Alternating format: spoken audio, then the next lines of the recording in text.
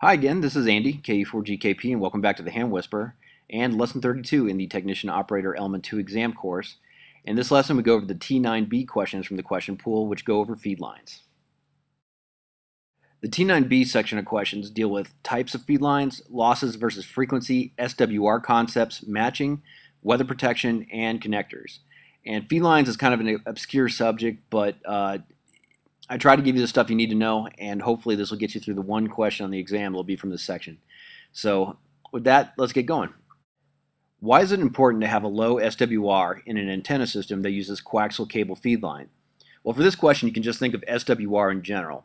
The answer you're looking for is to allow the efficient transfer of power and reduce losses.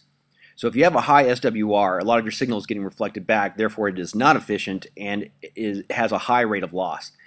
Now, if you have a low SWR, that's what allows the efficient transfer of power and reduces loss. And this makes sense. What is the impedance of the most commonly used coaxial cable in typical amateur radio installations? Well, the answer is 50 ohms. And you should probably just memorize this one. There's a bunch of reasons why this is 50 ohms. One of the biggest of which is they just chose it to be 50 ohms. So 50 ohms is the impedance of the most commonly used coaxial cable in typical amateur radio installations. Why is coaxial cable used more often than any other feed line for amateur radio antenna systems? Well, this is an easy question because the answer is it's easy. The answer on the exam is it is easy to use and requires few special installation considerations. And for the most part, coaxial cable is just a plug and play type of feed line. You don't have to worry about too much, and it's fairly low maintenance. So coaxial cable is used most often because it's easy to use and requires few special installation considerations. What does an antenna tuner do?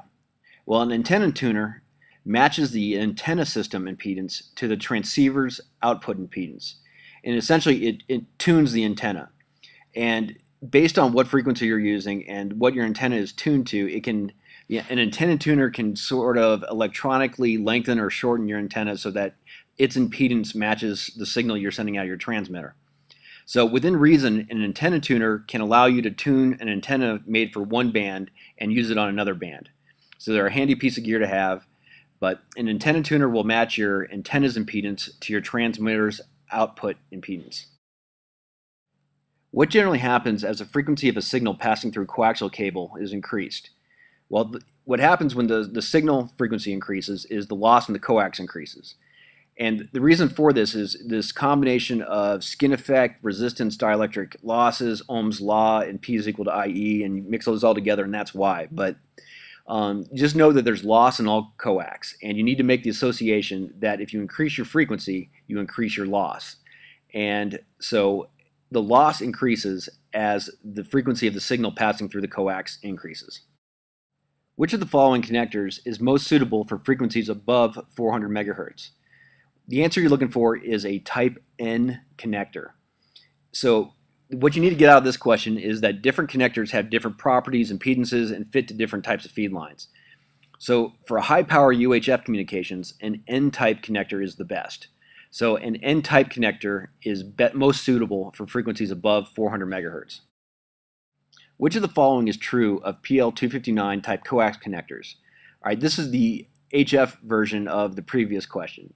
The answer you're looking for is they are commonly used at HF frequencies. And for the same reasons N-type connectors are good for UHF, PL259s are good for HF. So for the exam, you need to know that N-type connectors are good for UHF frequencies. PL259 type coax connectors are good for HF frequencies. Why should coax connectors exposed to the weather be sealed against water intrusion? The answer is to prevent an increase in feed line loss. And if you remember back a few lessons, moisture and coax are bad. They do not mix. And if the conductors or the interior of the coax get wet, it's going to start corroding those conductors in there, and you're going to drastically increase the loss of your signal. So remember, if you're exposing coax to the weather and you have a connector exposed to that could potentially be exposed to rain or moisture, waterproof it. What might cause erratic changes in SWR readings? Well, if your SWR is jumping all over the place, but the answer is you probably have a loose connection. So a loose connection in an antenna or a feed line will cause erratic changes in SWR readings most often. However, there could be some other stuff, but the first thing I would always check is a loose connection in an antenna or a feed line. What electrical difference exists between the smaller RG58 and larger RG8 coaxial cables? The answer you're looking for is RG8 cable has less loss at a given frequency, and the question kind of gives a hint of that. All right, it's dealing with smaller RG58 and larger RG8 coaxial cables. So if you remember that RG8 has a wider diameter or a larger diameter than RG58, it will generally have less loss than the RG58, which has a smaller diameter. So if you can make that association, you'll get this question right. There are other reasons why, but the larger and smaller diameters make sense and will help you answer this question on the exam. Which of the following types of feed line has the lowest loss at VHF and UHF? All right, the answer is air-insulated hard line. Something you got to memorize. Air-insulated hard line has the lowest loss at VHF and UHF. And that's it for the T9B review, and now it's time for the quiz. So take out your pencil and paper, number 1 through 11, and when you're done with the quiz, be sure to stop by handwhisperer.com to check your answers. As always, I'll go through the questions rather quick. If you need more time, just pause the video. And now let's start the quiz. Question 1. Why is it important to have a low SWR in an antenna system that uses coaxial cable feed line? A. To reduce television interference. B. To allow the efficient transfer of power and reduce losses. C. To prolong antenna life. Or D. All of these choices are correct. Question 2. What is the impedance of the most commonly used coaxial cable in typical amateur radio installations? A. 8 ohms. B. 50 ohms. C. 600 ohms. Or D. 12 ohms. Question 3.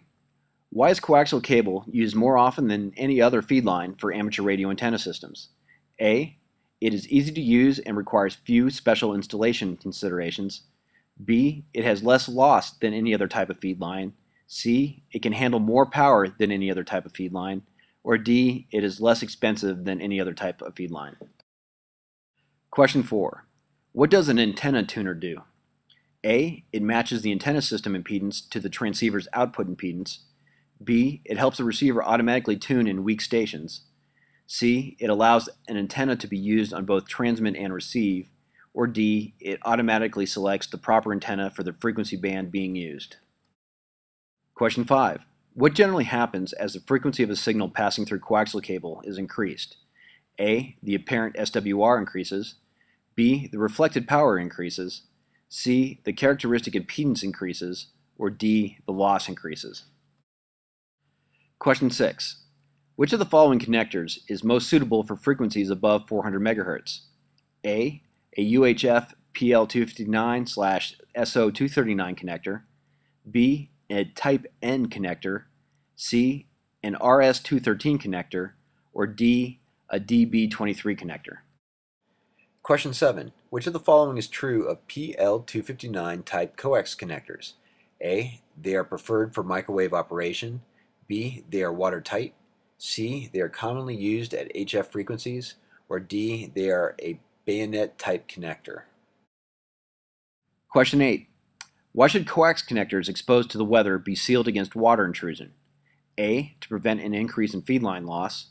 B. To prevent interference to telephones. C. To keep the jacket from becoming loose.